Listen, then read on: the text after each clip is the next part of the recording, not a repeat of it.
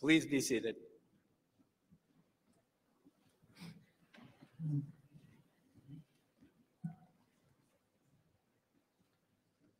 Members of the Board of Governors and the administration, faculty, staff, honored guests, parents, grandparents, siblings, friends, children, alumni, and especially members of the Wayne Law class of 2023.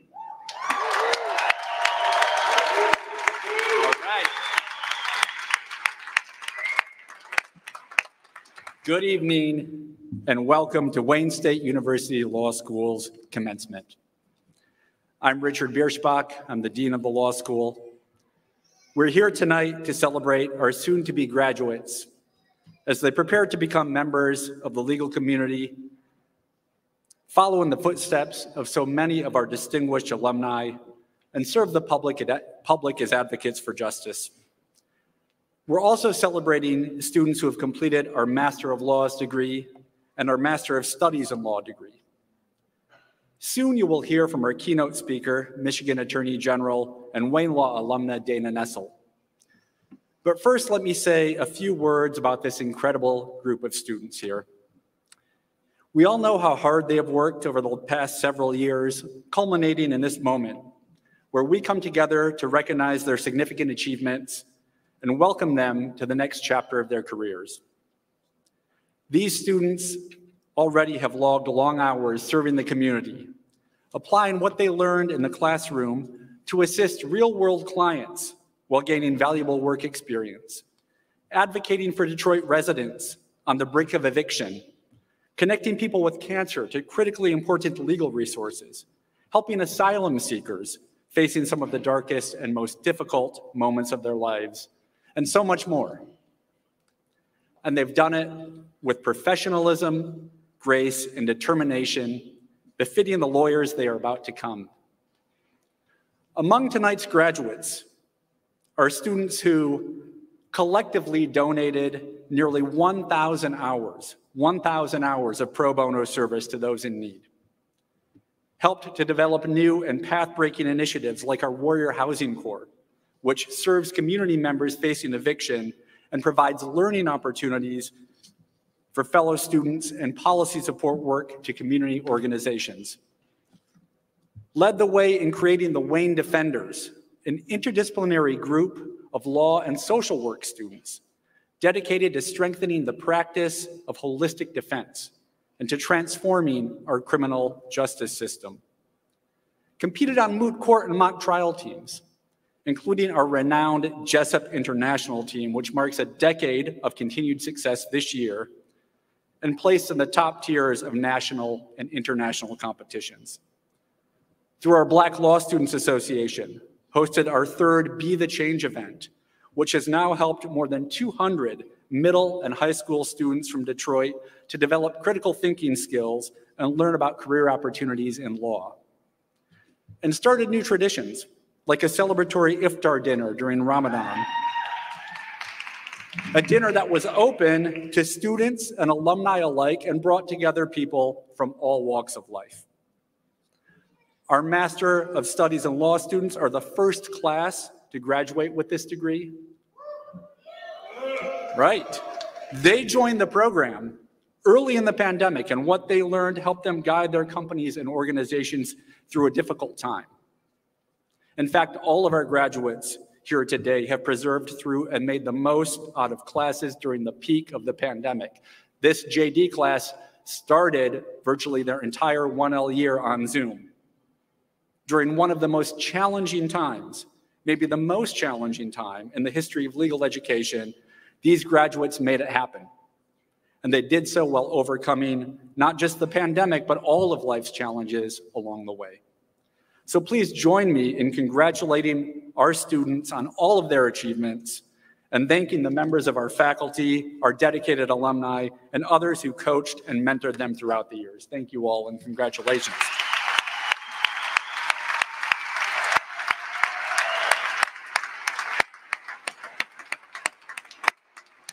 So this is just a slice a slice of our impressive student successes. In addition to these impressive student successes, and in fact, in large part because of the high caliber of graduates that Wayne Law produces, the law school also has seen great institutional success nationally. For the 9th consecutive year, Wayne Law has been recognized as the best value law school by the National Jurist and Pre-Law magazine. We were again the only law school in Michigan to be recognized. That's great. And Wayne Law continues to maintain its high standing in U.S. News and World Report despite recent changes to those rankings. This year, we moved up 2 more spots, bringing us to number 56 in the country. That's our highest rank ever, and a total jump of 44 spots in the last 6 years, making history for the school.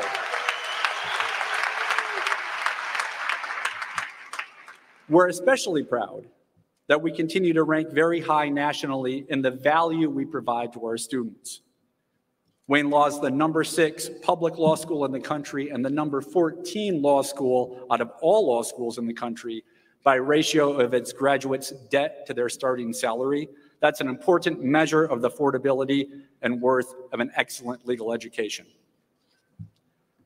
These historic achievements don't come on their own.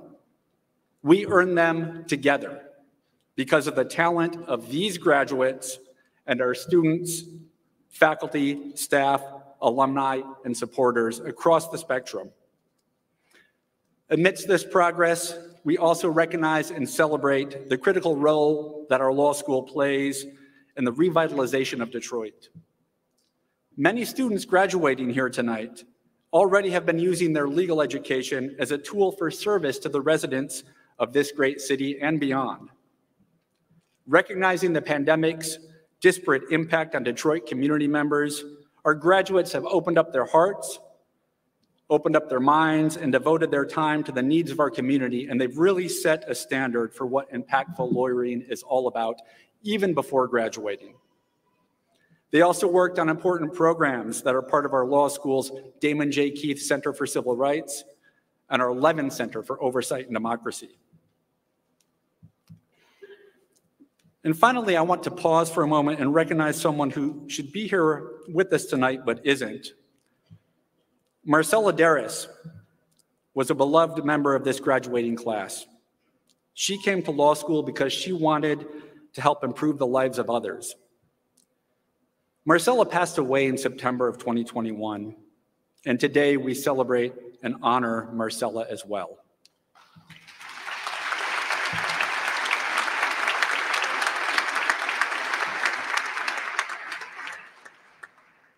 Graduates, as you contemplate your time in law school and look toward your very bright futures, please know that the entire Wayne Law family is proud of you, and we look forward to supporting you as you continue to grow and to lead.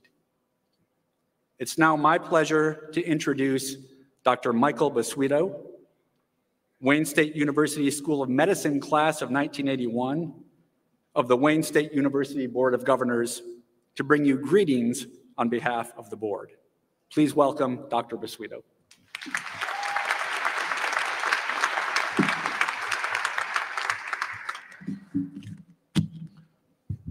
Kind of overwhelmed. They asked a surgeon to bring greetings to the law school. When you get out and practice, just remember, be nice to surgeons. So on behalf of the Board of Governors, it is my pleasure to welcome all of the graduates of the law school class of 2023 and send you our deepest and most heartfelt congratulations. We are so pleased to be together in person on this auspicious occasion and look forward to celebrating this day with you. These are times of uncertainty, the likes of which today's society has not yet seen in recent history. There are challenges with international disputes, the continuing impact of the pandemic, in landmark decisions that will be made by the courts this year, and in the public's trust of our institutions. This may seem daunting, but we have faced challenging times before, and we will face them again. History has shown us that this too shall pass. But one thing that I hope will never pass is the knowledge you've gathered, the treasured friendships you've made, and the wisdom you've gained during your time as a student at Wayne State. You have worked hard to get to this moment, and you should be proud, as we are, of your accomplishments. Wayne State University is an outstanding institution, and today you join more than 300,000 alumni who call our university their alma mater. Our vibrant, growing campus is a tribute to our students and of the unwavering faith that we have in your ability to succeed. I want to repeat one statistic that I looked up this weekend that Dr. Biersbach gave you, and I just want to reinforce it. Over the past 6 years, we've jumped 44 spots in the U.S. News and World Report rankings of the best law schools in the country. And I think this is a testimony to Dr. Biersbach as our dean since he's been here, to our faculty and to our staff, and I think they deserve another hand just for that statistic alone.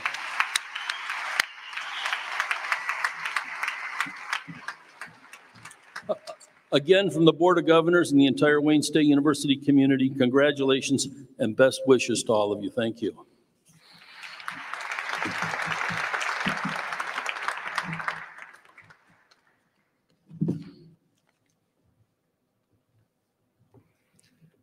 It's now with great pleasure that I introduce Wayne State University Provost Mark Kornblue to also say a few words tonight. Provost Kornblue.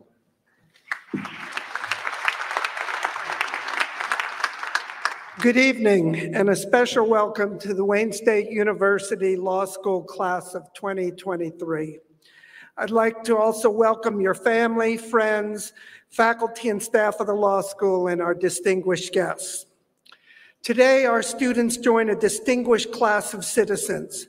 Both the rule of law and those who counsel citizens about law are indispensable to our society. Both deserve our deepest respect. The rule of law is essential to all of our freedoms. This is as true today in our deeply divided country as it has ever been. Our Constitution was ratified more than 230 years ago, and the law continues to adapt to the needs of justice. It is alive today as it was in the 18th century. Indeed, it needs to be more alive today than ever. And each of you has a continually responsibility to breathe life into the law. Part of this has to do with others. Whether you're earning the Juris Doctorate, the Master of Laws, or the Master's of Studies in Laws, your calling is much deeper than just the letter of the law. Your ultimate duty is to serve as champions and defenders of freedom. As John Locke wrote, where there is no law, there is no freedom. Whatever direction your career takes you, I trust you'll dedicate yourself to justice and the protection of freedom. They help form the fabric of our democratic ideals, and they are the opportunities to make law work for the good of all in the United States. May you always feel the power and privilege of having been called to serve both your profession and your fellow citizens. Congratulations and best wishes to you all.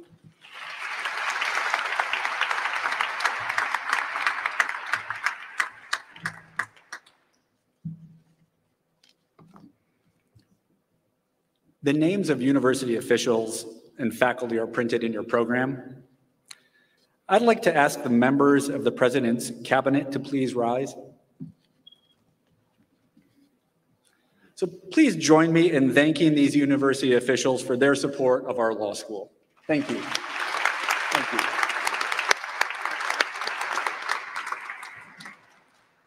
Many members of the law faculty, administration, and alumni community also are with us tonight. I'd like to ask the members of the law school faculty to rise and to remain standing. If we have any part-time faculty here, I'd like to ask them to rise, please, and remain standing and remain faculty, whether they're here with us or in the audience. Any members of the law school administration and staff who are with us, please rise. Any Wayne Law alumni who are with us, again, in the audience as well, please go ahead and rise.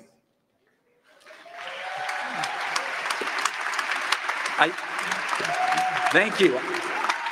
Thank you. I now want to invite our students to thank all of these people, all the members of the Wayne Law community who've played an important role and their education and life at the law school. Thank you all.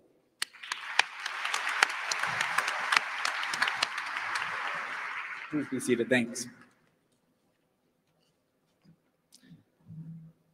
So the president of the Student Board of Governors has significant responsibility, both as leader and chief liaison between our students and the law school administration.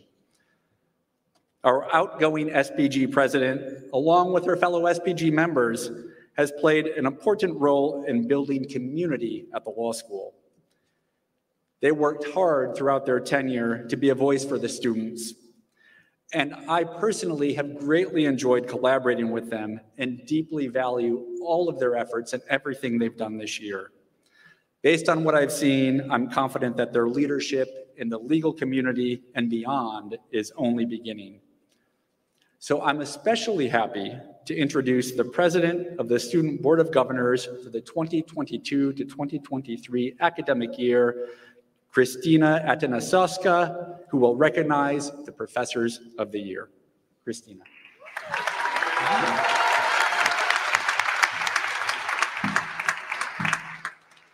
Good evening, deans, professors, faculty members, families, friends, and fellow graduates. I think I speak for everyone in this Opera House, from students to parents, that we are all overwhelmed with excitement sitting here today. Finally, all of our hard work the past 3 years has led us to this day, the day that we finally graduate with our Juris Doctorate. But it is also officially the day that a majority of us are sitting in our seats thinking about how we're only 2 days away, or some of you might start today, from starting our bar prep for 7 to 8 hours every day until July. I know a majority of us had to adjust to a new way of learning due to the COVID-19 pandemic. It was anxiety-filled and difficult to adjust for many. Our first year of law school moved to Zoom, and we had to adapt to an entirely virtual learning environment that we were not prepared for. Our class in particular missed out on all of the social events and networking events that first-year law students attend, and face-to-face interactions with one another. We were also one of the first classes to navigate remote legal internships in the summer, something that was unheard of prior to COVID-19. Although we never got to personally know each other as a class like the previous graduating classes, the strength of our passion for law, despite being in a pandemic, is what guided us together for the past 3 years. We have different types of law school stories than most people that have gone through law school. We had to find new ways to connect with our peers on Zoom and breakout rooms. Our cats and dogs roamed our Zoom screens during our cold calls and our property and civil procedure classes. Many of our family members accidentally walked into our virtual Zoom classes and ran out. And many took 10-minute Zoom breaks as an opportunity to make lunch and make some pizza rolls before class started again during our 10-minute breaks. We are a different type of law school class, one that no one will ever forget. We are the COVID class. We also made difficult sacrifices when we decided to apply to law school and throughout our law school journey. When applying to law school, some of us, particularly first-generation students, went against the odds and were told that we would never get into law school because our LSAT scores were not as high as others, or that we did not have the right legal experience to get into law schools. Others did not get into law school on their first try, and many had to adapt moving to Michigan for the first time. When we started law school, we missed family events and social gatherings with our friends to prepare for finals. We spent hours at the library or quiet spaces around campus studying. Some of us even had to get new eye prescriptions from reading so many case books from start to finish. But along the way, we knew that these sacrifices would be worth it in the end, and we are finally at the end. So, according to the American Bar Association, something we've heard a lot throughout the past 3 years, less than 1% of the population in the United States is a practicing attorney, and now we're one step closer to becoming a part of that 1%. I wanted to take the opportunity today to thank our families, significant others, and faculty members that helped us along our journey. To our families and significant others, you dealt with us when we were trying to adapt to a new way of thinking. You helped us through the stress of our anxiety when we were preparing for our first cold calls. And throughout our entire finals week, when we would recite holdings of cases in the black letter law. To the faculty members in the Wayne Law Administration, you were able to help us navigate a new way of virtual learning and make change at our law school. Our graduating class is now able to say that we attended a law school that is ranked number 56 in the country, a 44-spot raise from when we were first thinking of applying to Wayne Law. Our journey and experiences have equipped us with new legal skills, and we have demonstrated our resilience and courage at a time when the world was trying to overcome the effects of a worldwide pandemic. As we begin our new careers, remember that each and every one of us will be encountering each other again, whether it be at the grocery store, as opposing counsel, in a courtroom, or a co-worker at a law firm. So let us stay connected and celebrate our accomplishments today and embrace the opportunities that lay ahead. Congratulations to the class of 2023.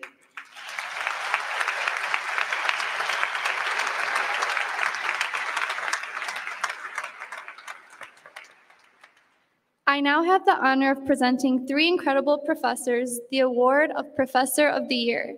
I have personally had the chance to get to know all 3 of these professors, from my first year contracts class to working together on committee groups.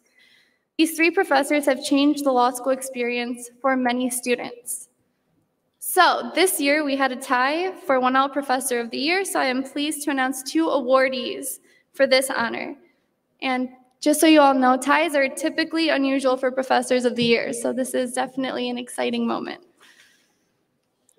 The award of 1L Professor of the Year goes to someone who I have had the pleasure of getting to know in several faculty committee meetings last year. But because I did not personally have this professor in a classroom setting, I spoke to a classmate who did, and I would like to share their comments. This professor has a unique ability to impart information in a way that is understandable, interesting, and memorable.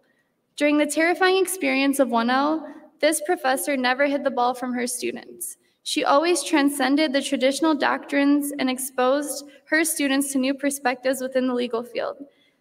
The first 1L Professor of the Year goes to Kristen Matoy Carlson.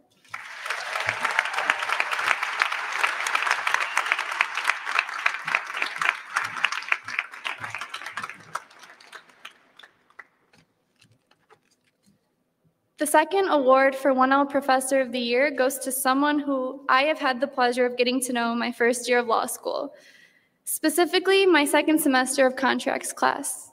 This professor consistently goes out of his way to teach his students the transactional approach to contracts within the first year. I have personally seen this professor go out of his way to help his first-year students find the right path for their legal careers going forward.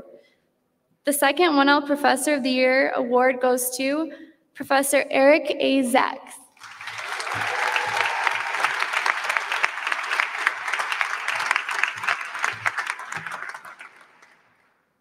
Okay, now on to the award for Upper Class Professor of the Year.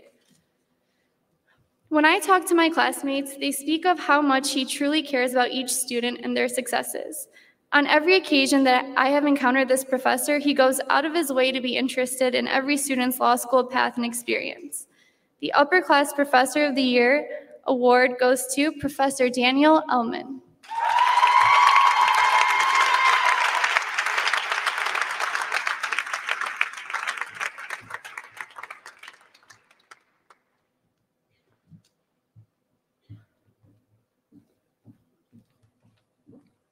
Thank you, Christina.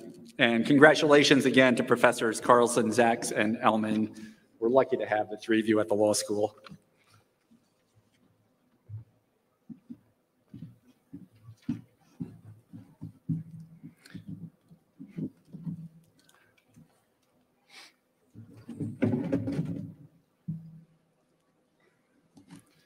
Now, to deliver our keynote address, I'm thrilled to introduce a Wayne Law alumna who continues to make history and continues to make us proud. A former criminal prosecutor and civil rights attorney, Dana Nessel was sworn in as Michigan's 54th Attorney General in January 2019. Since that time, her core initiatives have been aimed at ensuring that the Department of the Attorney General fully and directly serves the people of Michigan. Attorney General Nessel's consumer protection divisions have taken a lead role in fighting against companies that try to take advantage of Michigan consumers, whether through unfair utility rate increases or unscrupulous business practices. Ms. Nessel has been a champion of the state's most important resources, its Great Lakes. Her environmental protection division is actively fighting to ensure clean air, water, and energy for Michigan's residents so that our most valuable assets are preserved for future generations. She's also joined the battle to combat the largest public health crisis in the nation, prescription drug addiction, and to stem the tide of Michigan's biggest environmental crisis in decades, man-made chemical contamination.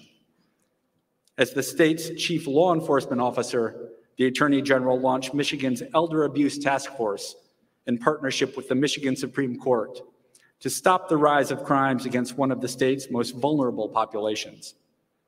She's continued the department's criminal investigations into the Flint water crisis and sexual abuse in the Catholic Church. And within the prosecutorial branch, she's created a conviction integrity unit to investigate claims of innocence and ensure public trust in our criminal justice system. We're deeply proud of her many successes and of how she represents our law school and our university. Please join me in welcoming Michigan Attorney General Dana Nessel.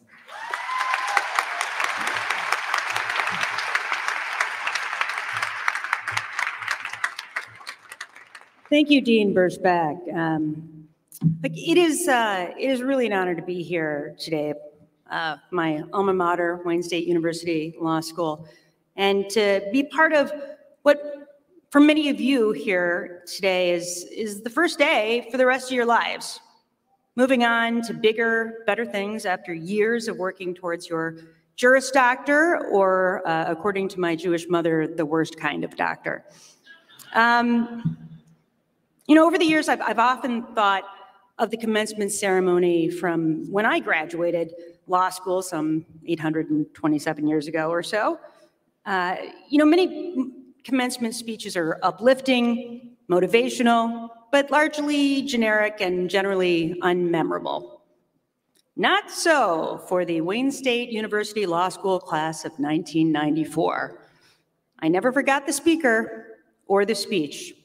She was Michigan Supreme Court Justice Patricia Boyle, may she rest in peace, an extremely accomplished jurist who regaled us with story after story about lawyers she had graduated with who either killed themselves or quit practicing law altogether. They so despised the profession. I wasn't quite sure what point she was trying to make, but I remember when I left thinking that I had made a terrible, terrible decision and seriously questioned whether I should consider studying for the bar exam at all. But ultimately I did. I passed and have spent the intervening 29 years as a practicing attorney. I also decided that if I was ever asked to be a commencement speaker, I would try to be slightly more encouraging, but also try to provide solid advice to pass on to the generations who came behind me. So, here goes. Number one, oftentimes your biggest failures will become your most significant triumphs. For 11 years, I served as an assistant prosecutor for Wayne County, working as hard as I could to do the best I possibly could in my position. I was assigned to all the most important specialty units: homicide, child abuse, sexual assaults, police shootings, public corruption. Yet year after year, I was continually and painfully passed up for a promotion and the raise that I badly needed as a young single mom. Finally, I met with my boss, Wayne County Prosecutor Kim Worthy, a brilliant yet freakishly intimidating woman. And I told her if I could not secure a promotion, I would have to leave public service and the job I loved so much to try to make a better future for my family in the private sector. She kindly suggested I not allow the door to hit me any place too uncomfortable. So I resigned. It was terrifying for me to leave my government job with good benefits and a regular paycheck every 2 weeks to become my own boss and create my own practice. But I did, eventually taking on some very significant cases.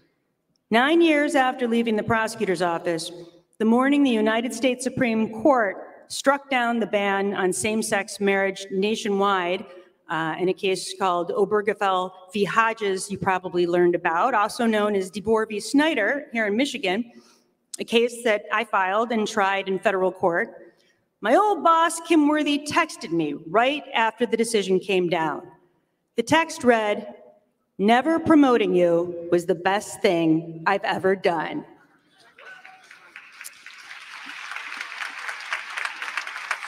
To which I replied, "Too soon, Kim, too soon." Still hurts.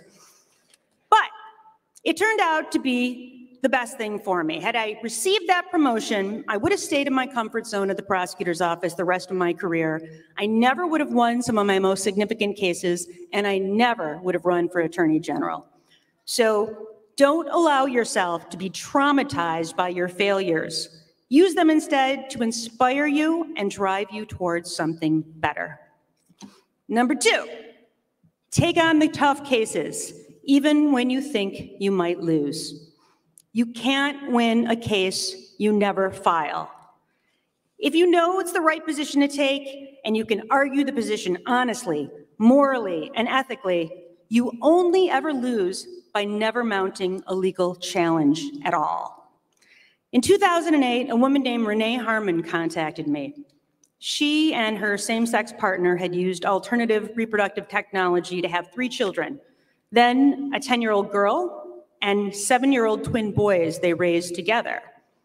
Under the Michigan Adoption Code and Michigan Custody Act, Michigan was one of only a handful of states that allowed for only one parent in a same-sex couple to have any rights at all to their children, which in Renee's case was her partner, Tammy Davis, the biological mother.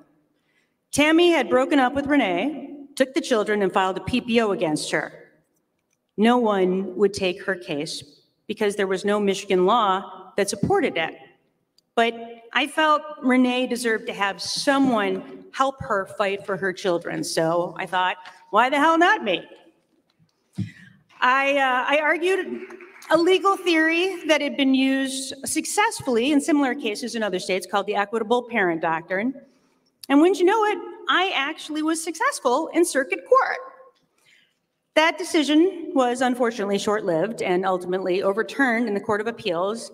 And then that decision was affirmed in the Michigan Supreme Court, and Renee never saw her children again, which was awful and a travesty of justice. But later, when we argued the marriage equality case in federal court, the judge used Renee's case, known as Harmon v. Davis, to strike down the ban on same-sex marriage, finding that Michigan's laws, which had deprived Renee Harmon of her children, violated both the equal protection and due process clauses of the United States Constitution based on, in part, her case. Had I not lost the Harmon case in state court, I might never have won the DeBoer case in federal court. And you never really lose when you use your P number to do the right thing. Sometimes justice emerges in the most curious of ways, eventually. Number 3, revenge is a case best served cold. After leaving the Wayne County Prosecutor's Office, my foray into private practice had been largely successful until the housing market crash of 2008-2009, when the economy tanked and no one, and I mean no one, could afford to hire a lawyer. By 2010, I had to choose between paying my mortgage and my health insurance, and decided it was best to re-enter the world of government service for the benefits and for a more steady paycheck. As luck would have it, there was an opening at the Michigan Department of Attorney General. So I contacted an old friend who was then a bureau chief for my predecessor, former Michigan Attorney General Bill Schuette, But I was told not to even bother applying because AG Schutte was well known to be vehemently opposed to LGBTQ rights and was unlikely to hire an openly gay woman into the office, irrespective of my qualifications to serve as an assistant attorney general. In fact, because sexual orientation and gender identity were not protected under the Michigan Elliott Larson Civil Rights Act, the only way I could actually get a job at the Department of Attorney General was to run for, win election, and become the Attorney General. So I did.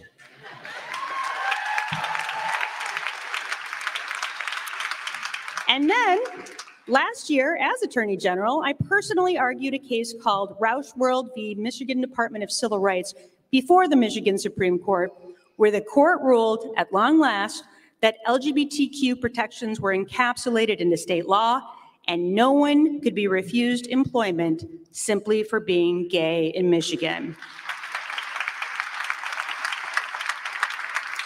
And now, next to the American and Michigan flags, a pride flag hangs in the lobby of the Michigan Department of Attorney General right in front of a portrait of AG Schutte. So don't get mad, get justice.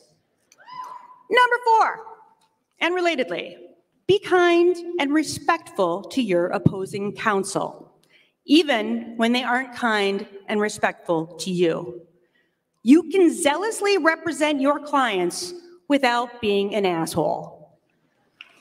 You'll wind up with better settlements, easier gain stipulations, and better stipulations or dispositions on your cases, and you'll be better respected by your colleagues and the court by not engaging in deceit, trickery, or acting like an arrogant bully. On the marriage equality case, the lawyers representing the state from the Department of Attorney General consistently denied requests for additional time for filings, objected to our witnesses' qualifications without legitimate grounds, attempted to elicit testimony barred by the court, and once made me stand outside the office for 45 minutes waiting to depose a witness during the polar vortex. Now, I'm the Attorney General, and all those lawyers work for me. Enough said. Number 5, don't be afraid to admit you don't know everything. Ask for help. Almost 15 years after I graduated from law school, I made an appointment to see my old con law professor, Bob Sedler, if anybody has heard of him. I'd taken on a case where I knew I was in well over my head. And it turns out I was a completely unremarkable student, and Professor Sedler didn't know me from any stranger that he passed on the street, but he agreed to help me nonetheless. So 19 years after learning Marbury v. Madison in his class, Professor Sedler and I walked into the United States Supreme Court together and won one of the biggest cases in history. But none of it would have happened if I didn't have the courage to admit that I desperately needed his help. One day, you'll be the expert, and a younger, less experienced attorney will come to you asking for assistance, so pay it forward.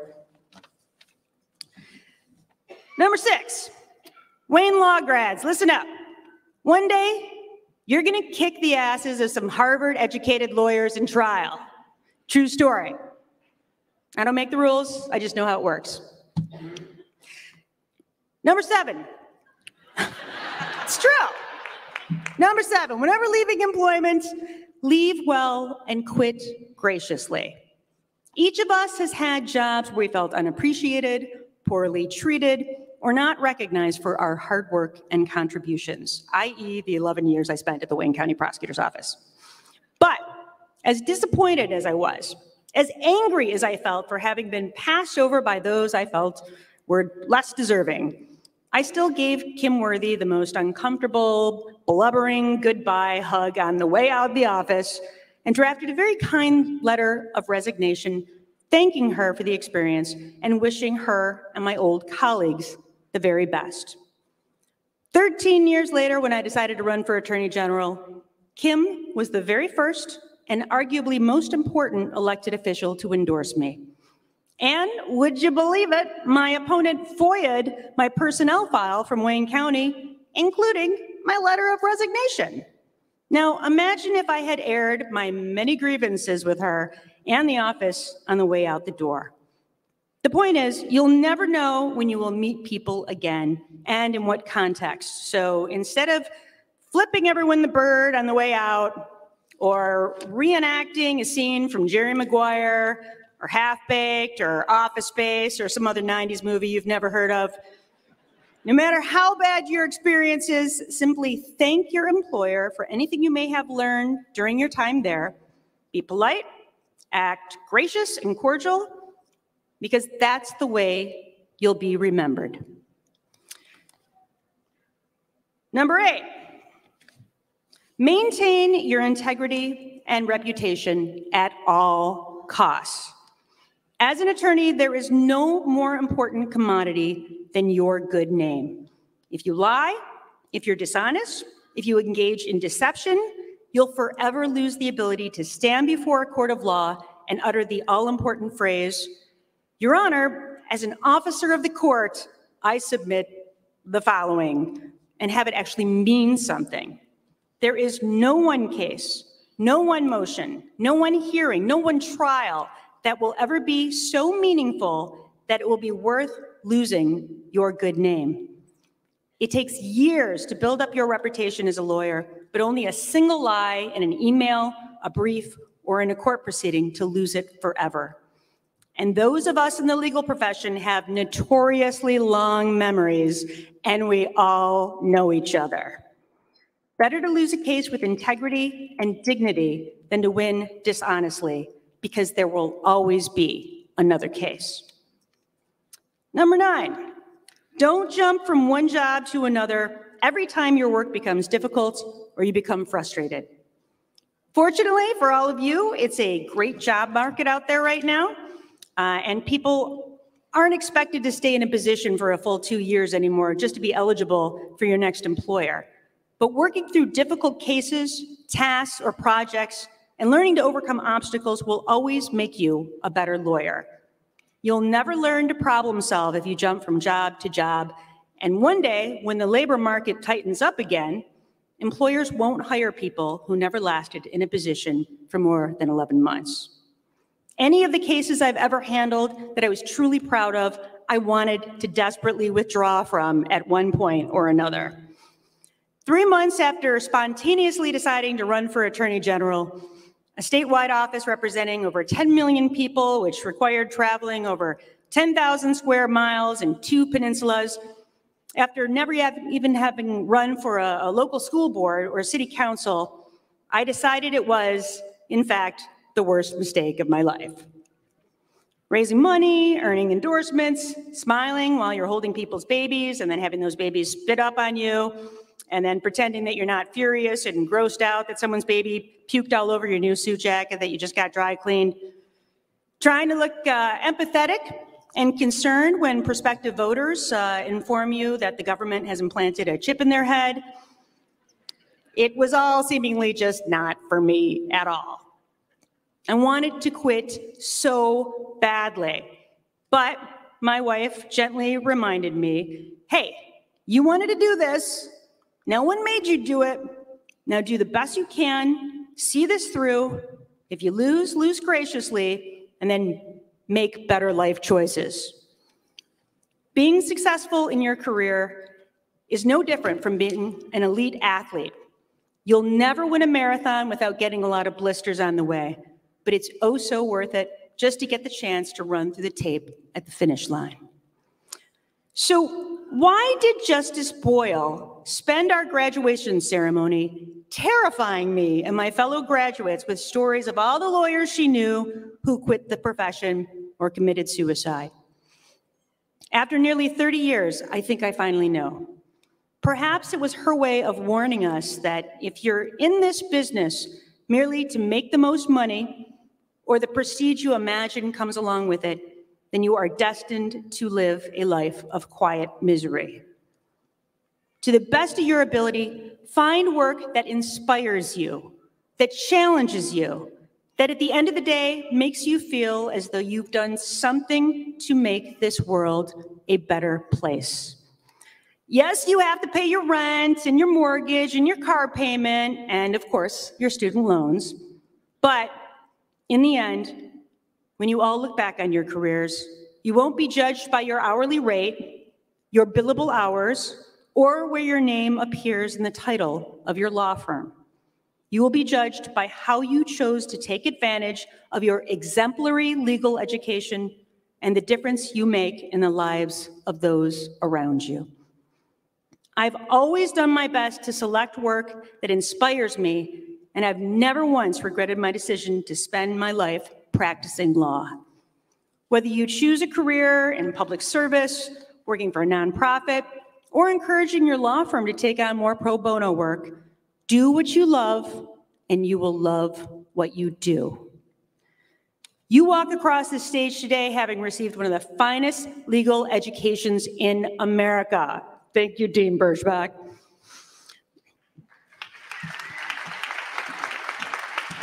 And what you choose to do with it will define whether you one day regret having ever gone to law school, or whether you have a career that fills you with pride, satisfaction, fulfillment, and yes, even joy.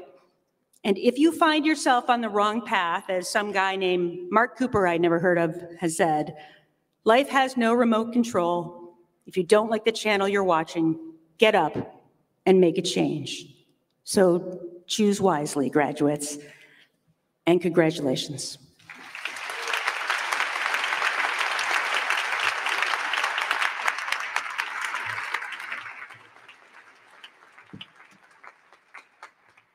Thank you so much, Attorney General Nessel, for those inspiring remarks and the sound advice.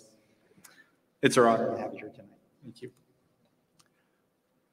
Our commencement ceremony honors three groups of graduating students: those who received their degrees last December, those who completed their studies in the term just ended, and those who will complete their studies at the end of our summer session.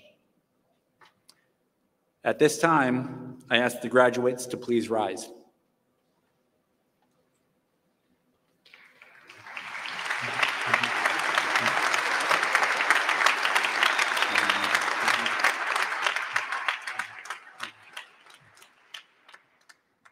I ask Provost Kornblue to come forward for the awarding of the degrees.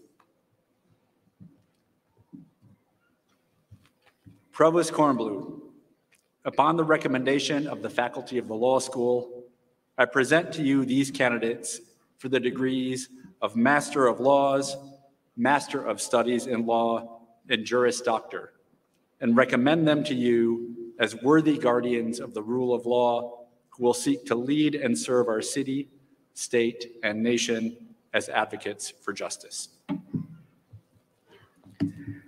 The authority to convey each of these degrees is vested by the people of the state of Michigan under the Constitution of the state in the Board of Governors of Wayne State University. And by the Board of Governors, it is delegated to the university president, on whose behalf I now act. Each of these degrees is granted on the recommendation of the appropriate faculty of the university.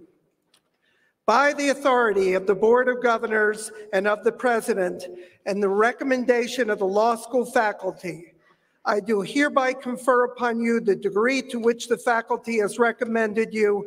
I admit you to all the rights, privileges, and responsibilities of those degrees. Congratulations, graduates. Congratulations.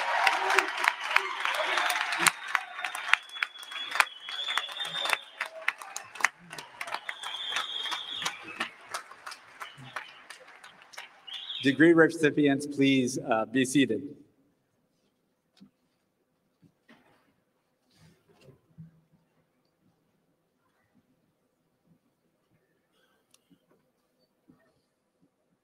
We've now come to that important moment, the presentation of this year's graduates.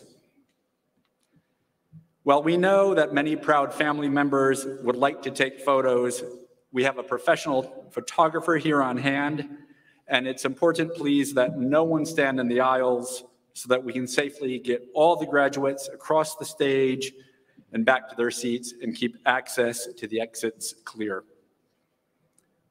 I will ask Associate Dean for Academic Affairs, Rachel Setledge, to present the graduates. Graduates, please remain seated until your respective rows are called.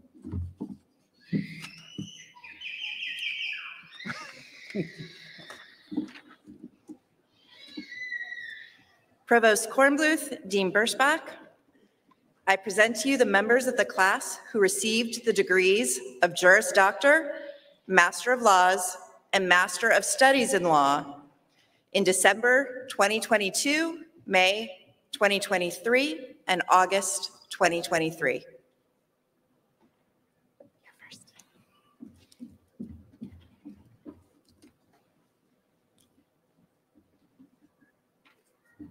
Christina Atanasowska.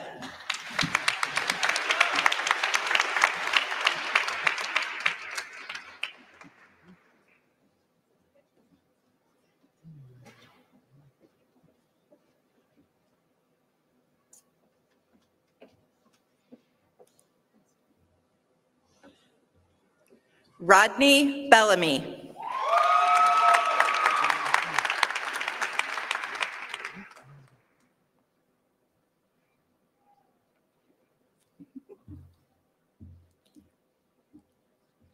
Janine Brunson.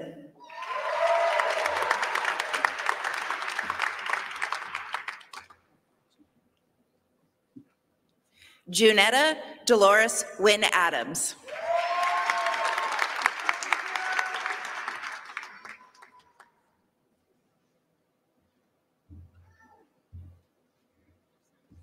Diablo Bowman.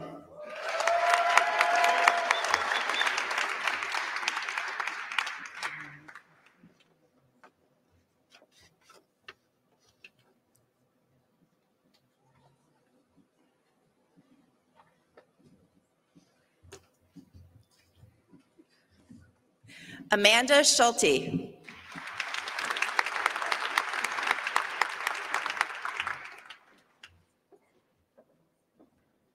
Mariel Christine Mulqueen.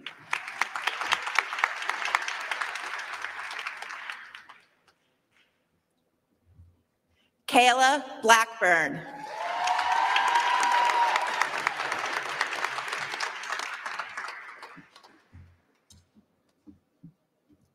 Ryan Fisher.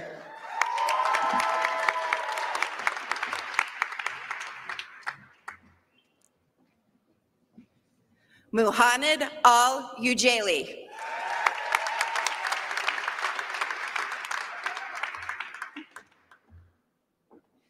Jeremy Ellis.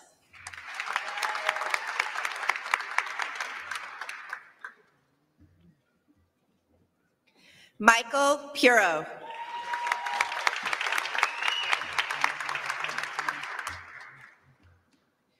Christian Kodala.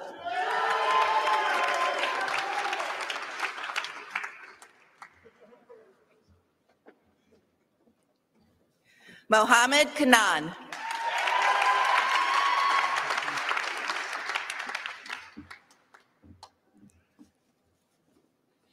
Jasmine Putras.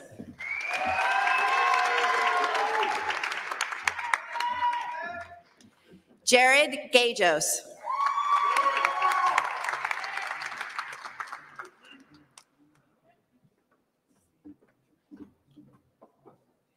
Tashara Francis Brown.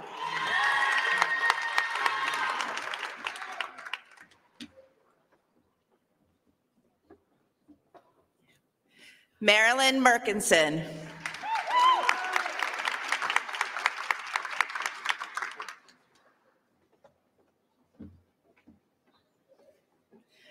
Yvonne Curry.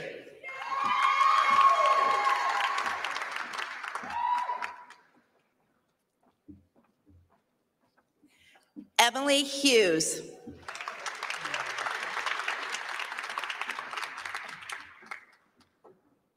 Jennifer Guerra.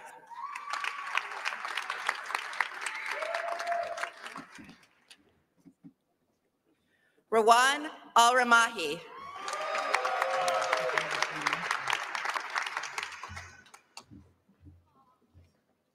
Cassandra K. Davis.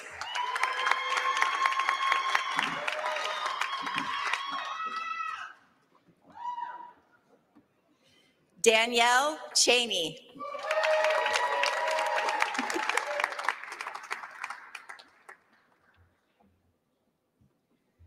Mohammed Sawani.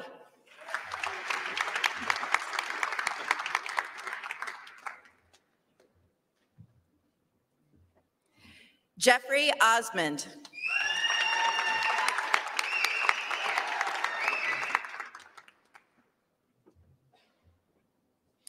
Trevor Lloyd.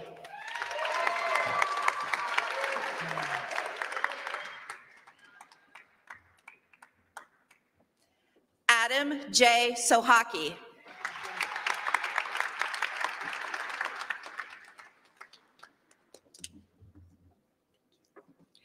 Kelly Tinsky.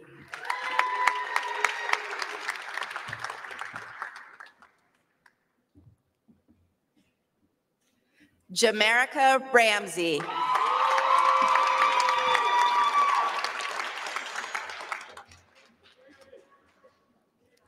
Grace Connolly.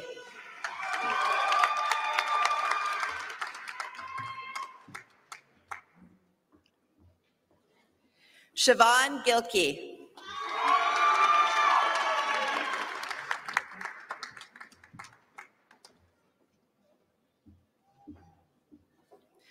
Brianna McCullough.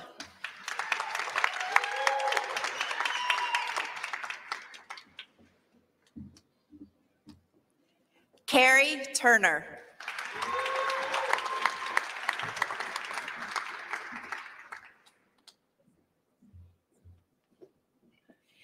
Tia Naji Barak.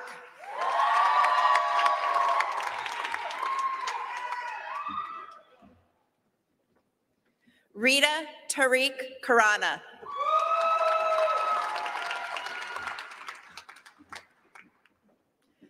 Olivia Capizzi.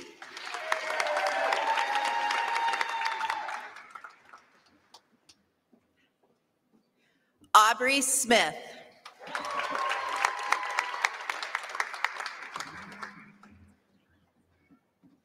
Dominica Convertina.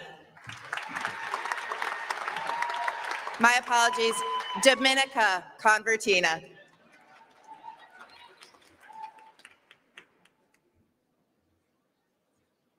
Sarah Britton.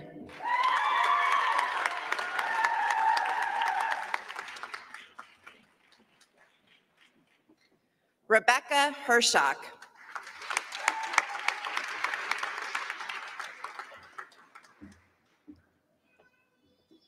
Abarachi Obwoka. Is that close?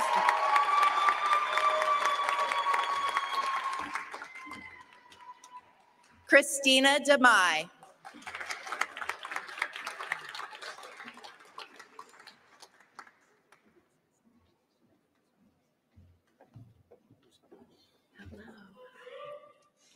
Ife Olua Olaleye.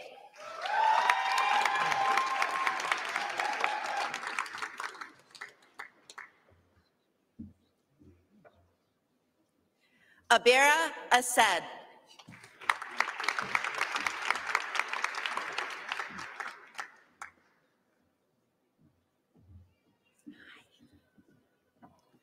Opayeme Dawadu.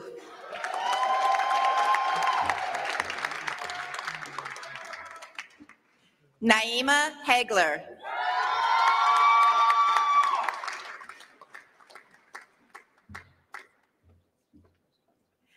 Ashley Elmore.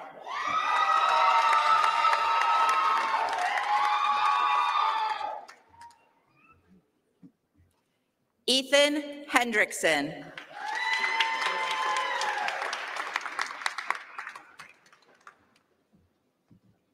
Montgomery Finch.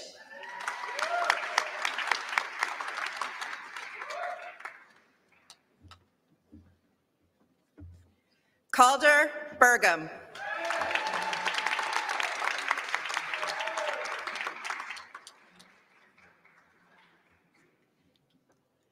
Emily Barr.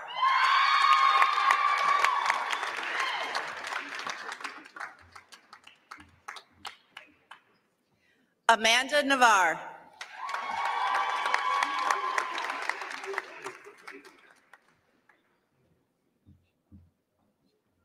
Bahar Rose Haste.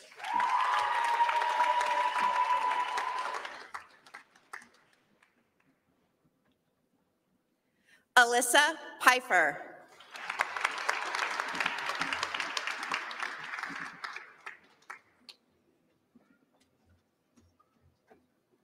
Nathan Kelps.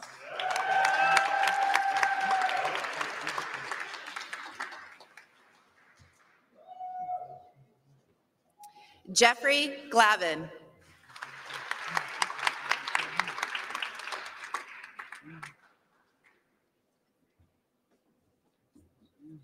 Daniel Pifko.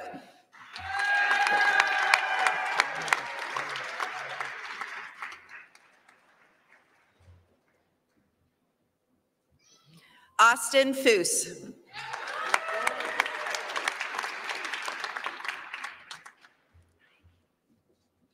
Andrew Nurmi.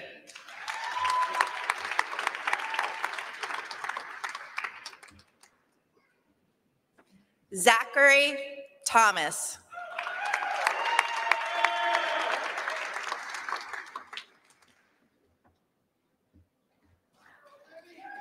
Paige Elshoff.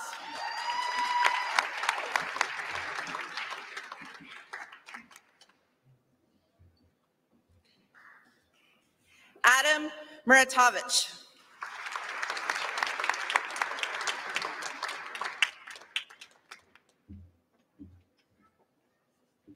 Selena Grimes.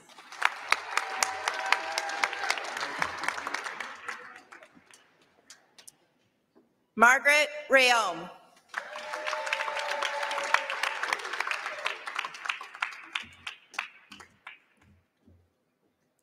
Julie Delap.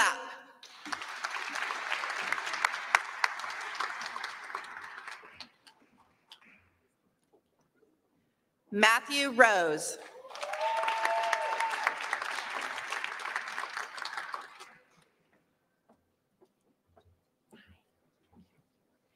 James Parshall II.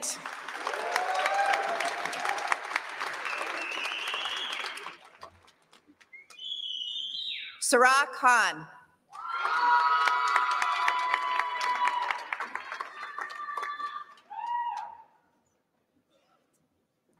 Bailey Geis.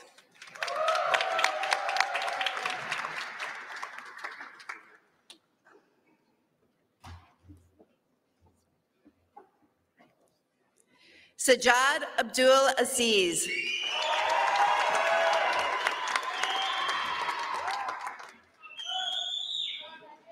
Austin Church.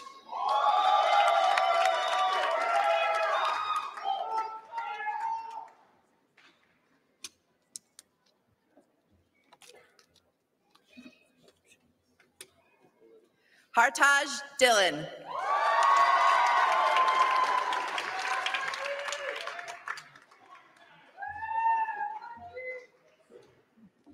Fatima Dakrub.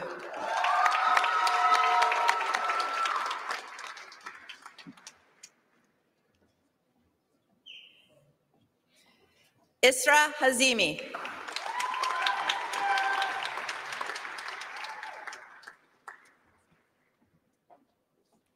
Elizabeth Phillips.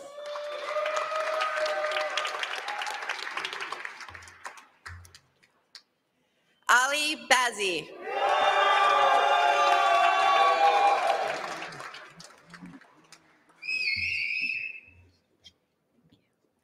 Arthur Fawaz.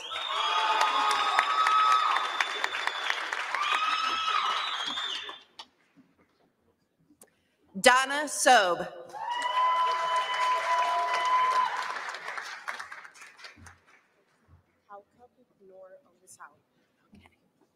Kaukab Noor Al-Musawi.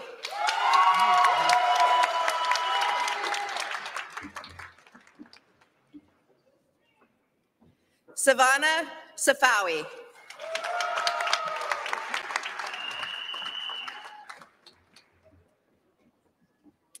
Emma Hook.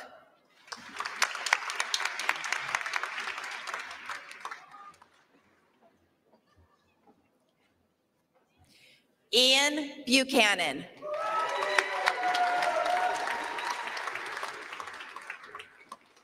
Benjamin Newman.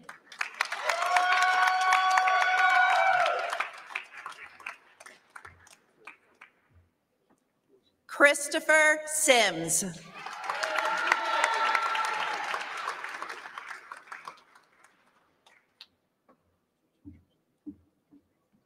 Jennifer Davis.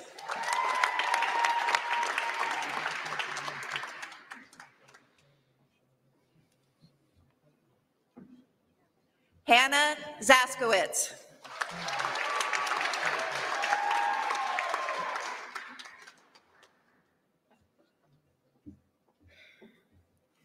Brian Sarnacki.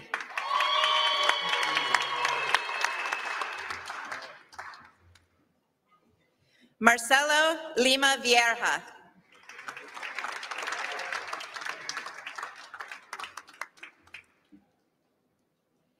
Kayla Miller.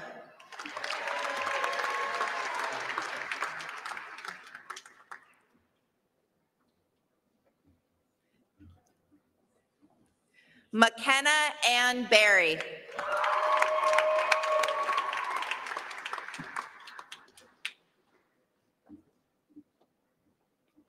Mary Allor.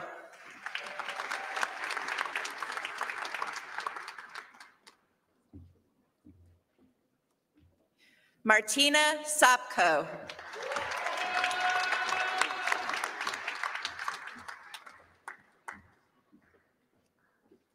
Emily Drake.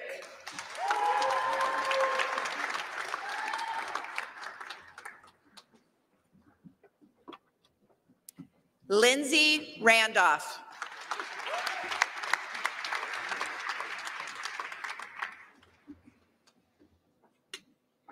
Colette Birch.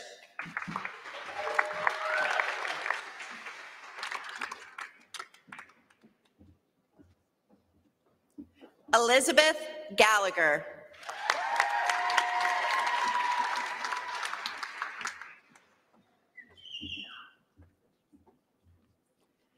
Emily Fullen. Evelyn Fullen.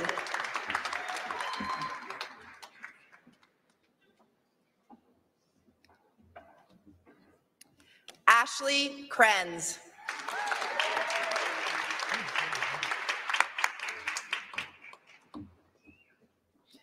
Darby Jensen.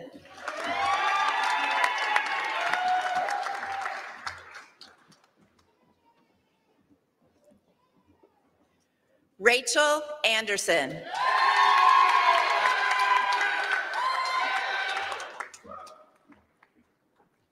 Tara McClanahan.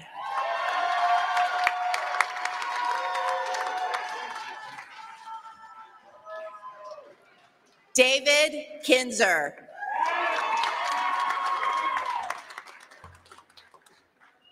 Martin Wilder.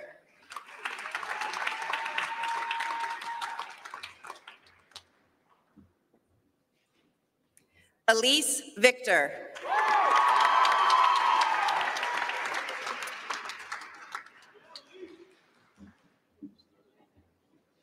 Megan Norp.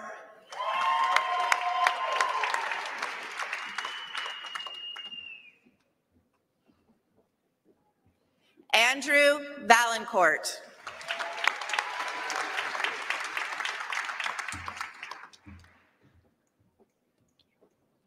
Sherilyn Foster Tucker.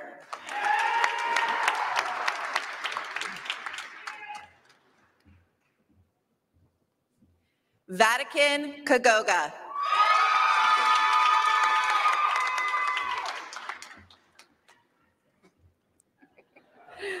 Christopher Winokur.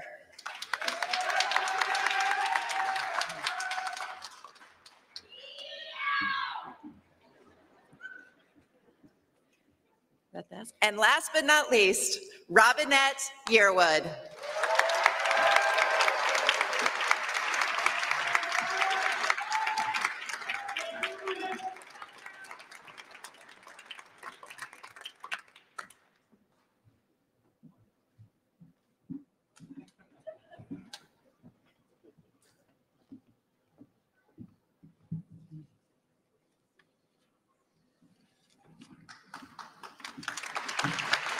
Congratulations again to the Wayne Law Class of 2023. All right.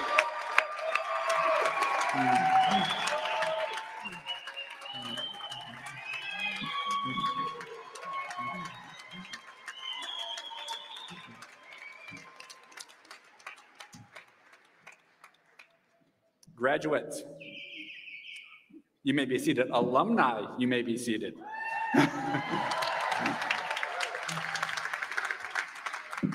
As our ceremony comes to a close, I do want to congratulate our graduates again on this tremendous achievement.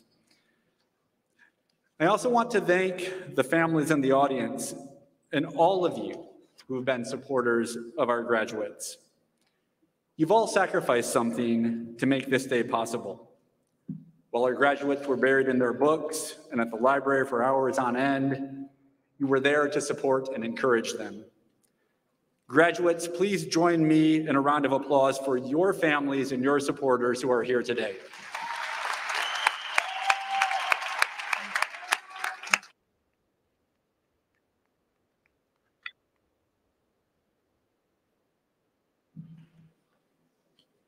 I've been a law professor for about 20 years. I've been in a lot of commencement ceremonies. It's a little bit different as dean because it gives me a unique perspective on how extraordinary you all are and how extraordinary the law school is. As dean, I might not have been able to spend as much time with each of you individually as I would have liked. But I've had an especially good perspective, a good viewpoint, from which to see how your many individual contributions that we've celebrated here today directly contribute to the greater good and to the reputation and the mission of this great law school and this great university. And I want to thank you, graduates, for that. You inspire me, you inspire all of us. And we need you now more than ever. As you step out of here today, I urge you not to forget about the importance of perspective. In many ways, it's what we teach at law school, how to see a transaction or an argument or a case or a problem or even a client from multiple angles and points of view, how to turn things around and analyze them from many different directions. You're going to need that skill in the years ahead, and not just as lawyers, but also as people. In fact, as the Attorney General suggested in her keynote, those who are most effective as lawyers are almost always those who also are most effective as people.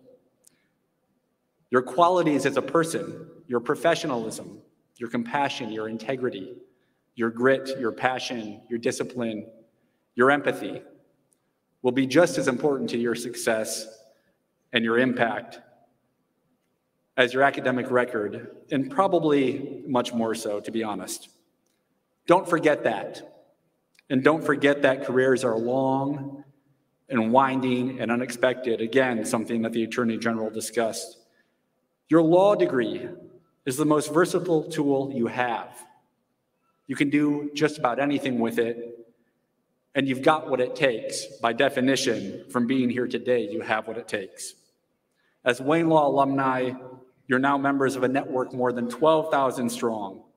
It's filled with attorneys, with senators, with justices, with activists, with business people, with engineers, with at least a couple of opera singers that we know of, with our very own Attorney General, and so many more. Leverage that network. Our support doesn't stop when you walk out these doors in a few minutes. You'll always be a member of the Wayne Law community. Congratulations again. You earned this moment, and we are all so proud of you.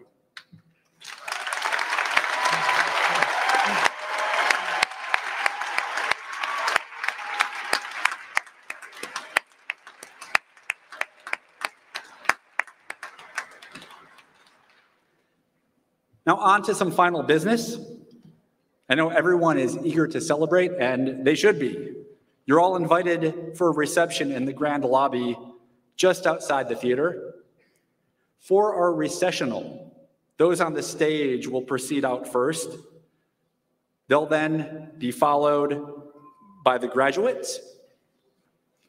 We ask the audience to please remain seated until those on the stage and the graduates have left the theater. Thank you for joining us. This concludes our commencement ceremony. And I'll ask those on the stage and the graduates to please rise for the recessional.